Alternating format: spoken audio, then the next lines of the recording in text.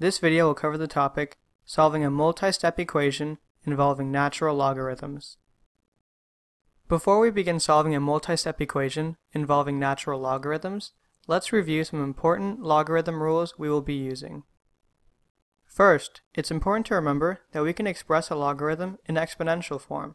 Take, for example, log base b of y is equal to x. This logarithm is equivalent to b to the x is equal to y. Some other important logarithm rules we might use to solve problems of this sort are the logarithm product rule, logarithm quotient rule, and the logarithm power rule. The logarithm product rule states that the log of base b of x times y is equal to log of base b x plus the log of base b y. The logarithm quotient rule states that the log of base b of x divided by y is equal to the log of base b of x minus the log of base b of y.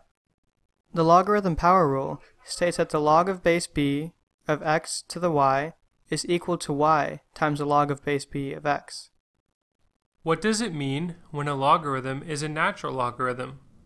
A natural logarithm is a logarithm with a base of e. The number e is known as Euler's number.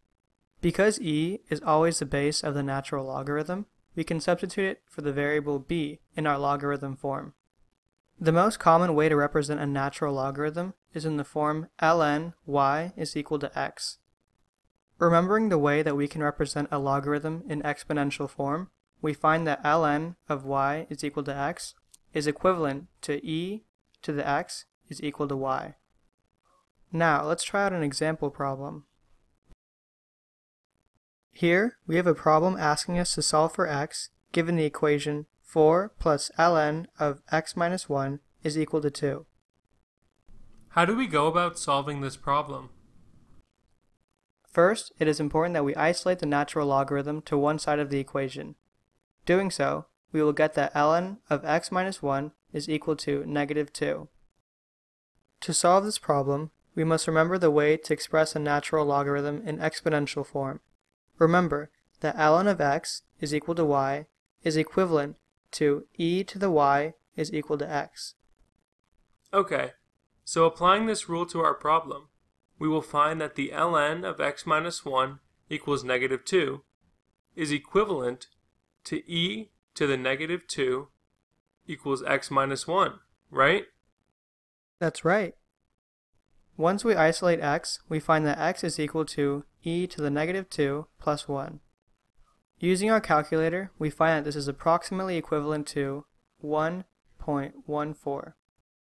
Oh, okay. I think I understand this now. But just to be sure, let me go over what I've learned. To solve a multi-step equation involving natural logarithms, there are certain rules that should be remembered, such as the logarithm product rule, the logarithm quotient rule, and the logarithm power rule. It's also important to remember how to express a logarithm in its exponential form. Using these rules, we can rewrite logarithmic expressions in different ways that allow us to solve for the given variables. That's exactly right. You understand this topic so well, you should be the teacher.